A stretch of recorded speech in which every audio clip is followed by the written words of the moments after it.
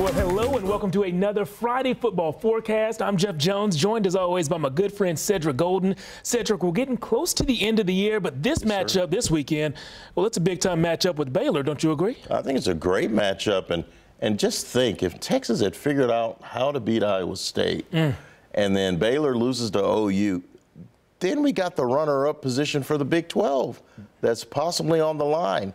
As it stands, Texas has got to win and then get a lot of help. Something that shocked me earlier in the week that we heard is during Coach Tom Herman's Monday press conference, he actually said that this year's Longhorns team and this year's Baylor team are very similar. Now, the records, 6-4 for the Longhorns and 9-1 for the Bears, are not very similar. Do you see Baylor and Texas as similar teams? Yes, I do. I think, and especially in the area of quarterback. Those guys, Sam Ehlinger and Charlie Brewer, are very similar. Physical running backs slash quarterbacks that throw the football and run it, and tough guys, tough-minded, alpha dogs, very, very good in the locker room. Offensive lines are similar. I think Texas has the edge there. Running backs, so-so. I think where Baylor has the edges on defense. Both of these teams are coming off of losses, disappointing outings for the Longhorns and the Bears. Who's going to handle disappointment better? I think Baylor will, because they did lose to OU, Jeff Jones, but you look at it, they're up 28-3 on OU. Texas has never been up 28-3, not in the Tom Herman era on OU. So you look at what Baylor has done, their resume is better. Their wins are better. And if they'd beaten Oklahoma, they'd have a chance for the CFP. Time now for a little rapid fire. We'll go quick questions, quick answers. My first rapid fire question for you, Cedric. Who on this year's Longhorns team has those nerves of steel? With the game on the line, who do you trust to make that tackle, that kick, that run, that catch?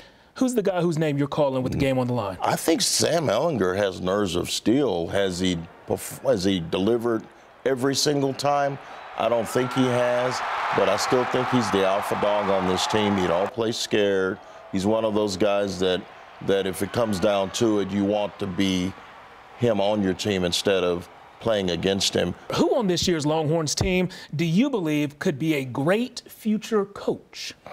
That is a great question. A great future coach, which is usually a guy that might not make it in the league. I'm going to say Brandon Jones. I mean, Brandon Jones might make it in the league. Brandon Jones has the look. He's smart. He lives in the film room. He's one of those guys who's a motivator. He doesn't play scared, and he's grown up with the game. I think Brandon Jones would be a good head coach somewhere. I know that Longhorns fans want to see an upset victory in Waco tomorrow. Will they see it? Tell us what's going to happen. Oh. They're not going to win, man. They're not going to win. Like Iowa State, I told you they lose in a close game. This will also be a close game. Texas, I think, loses 27-24. I think Baylor's defense will make one more stop than Texas's, and that's going to be it.